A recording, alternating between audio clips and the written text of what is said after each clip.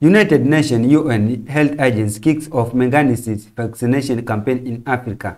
With the COVID-19 pandemic delaying meningitis vaccination campaign for more than 50 million children in Africa, the region is at heightened risk of outbreak of meningitis type A, the UN agency said on Thursday.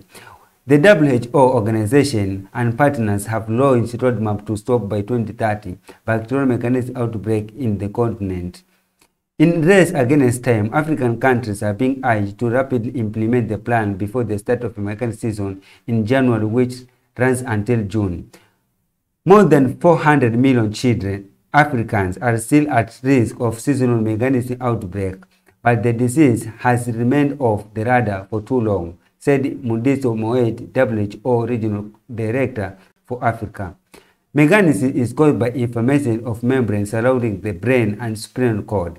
Acute bacterial meningitis can cause death within 24 hours and leave 1 in 5 survivors with long-term disability.